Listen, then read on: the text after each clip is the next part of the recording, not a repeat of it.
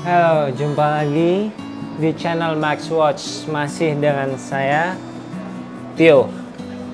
Ya, pembahasan kali ini lagi-lagi masih dari brand Jepang yang ternama itu.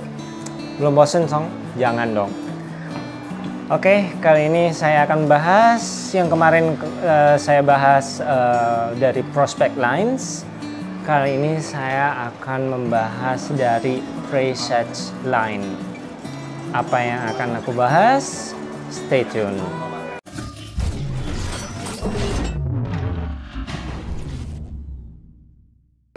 Oke, yang sekarang gue bahas masih dari Line Seiko. Yang kalau sebelumnya gue bahas itu adalah prospect line, terutama dari seri diver. Nah, kali ini gue akan bahas dari seri Line Presage.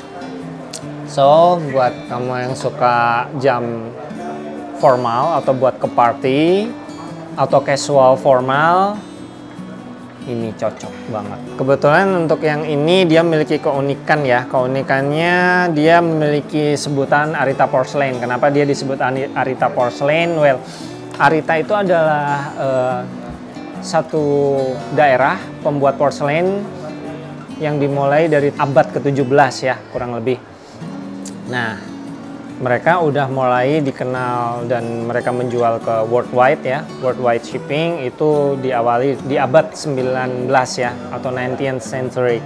Untuk kesempatan di Baselworld 2019 ini, kemarin Seiko berkolaborasi dengan Arita Porcelain membuat salah satu masterpiece atau art piece, yaitu Seiko Presage ini yang berkode SPB 095J1 ya.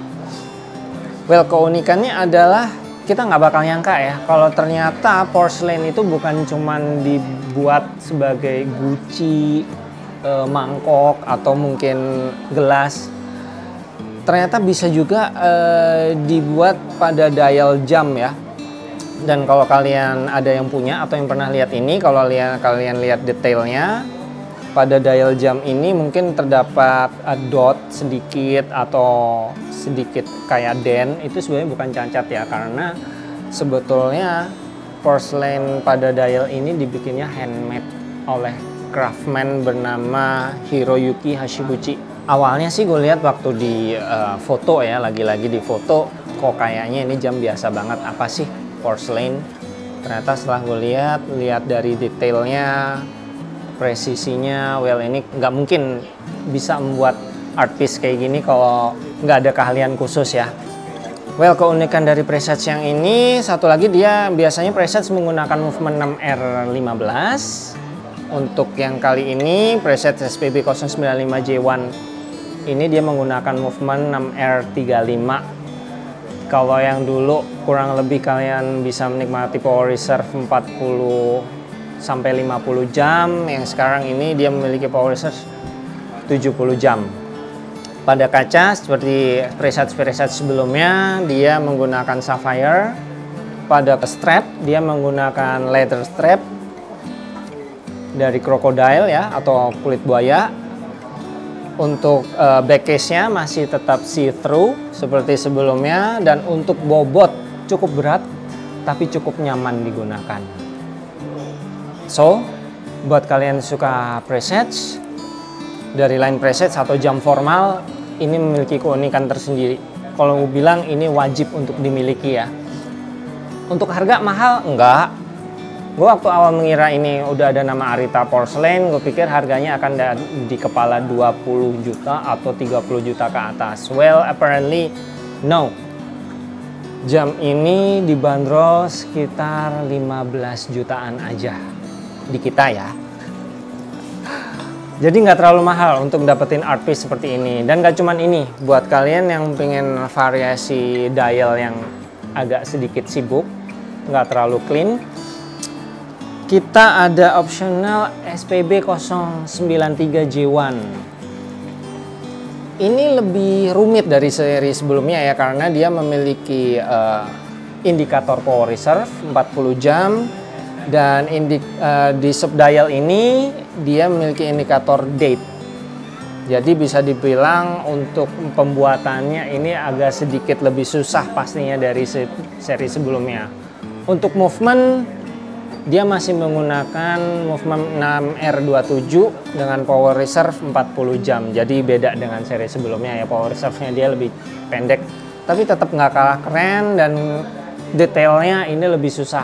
Kalau yang tadi dibanderol sekitar 15 jutaan, kalau untuk yang seri ini sekitar di 17 jutaan. Untuk dimensi, karena dia memiliki komplikasi atau multifungsi ya, multifunction, dia jadi sedikit lebih tebal, lebih berat dari yang sebelumnya, tapi cukup nyaman. Kulit, tali kulit juga masih menggunakan crocodile. Dan buat yang takut kulitnya rusak, nggak usah takut karena dia menggunakan kelas butterfly, dimana kamu walaupun ini pakai tali kulit, cara penggunaannya lepas pasangnya hanya seperti menggunakan jam rantai ya. Jadi akan meminimalisir cacat pada leather. So, di luar dugaan, yang Arita Porcelain ini ternyata juga best selling dan cukup diburu, terutama buat kolektor, user juga. Jadi buat kalian yang suka mengoleksi ini ya wajib dikoleksi.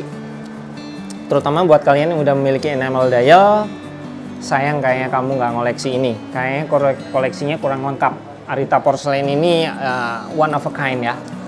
Jadi kamu wajib punya. So, stay tune. Jangan sampai kehabisan. Kalau kamu lagi buka web sekarang, begitu ready langsung klik beli sekarang. Kalau lagi deket di toko kita atau di outlet kita, langsung mampir aja. Nggak perlu minta izin, langsung ambil, minta maaf belakangan. Oke, sekian pembahasan dari aku mengenai Seiko Presage yang barusan. Jangan lupa subscribe channel kita, likes, untuk tunggu pembahasan selanjutnya. Stay tune. See ya!